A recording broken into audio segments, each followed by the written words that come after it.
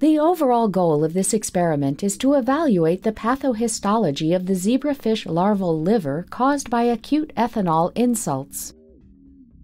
This method can help address key questions in the field of alcoholic liver disease, such as the histological feature of acute alcohol liver injury, and to what extent the responses of zebrafish liver to acute alcohol injury resembles those seen in humans.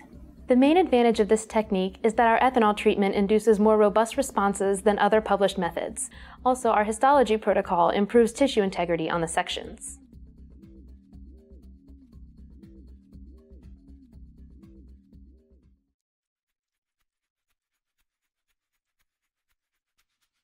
Begin by selecting up to 40 96-hour post-fertilization larvae with inflated swim bladders using a Pasteur pipette. Split them evenly into 2 new Petri dishes. Remove as much residual egg water as possible.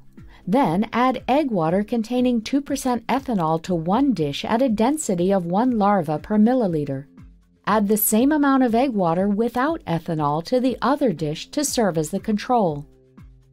Keep the control and ethanol-treated larvae in the fish room for 24 hours. After the 24-hour period has elapsed, collect the larvae in a 1.5 milliliter centrifuge tube with no more than 20 larvae per tube. While working in the chemical hood, remove as much liquid as possible from the larvae, and then add at least 1 milliliter of Dietrich's fixative. Allow the fish to fix on a nutator at room temperature for at least 24 hours.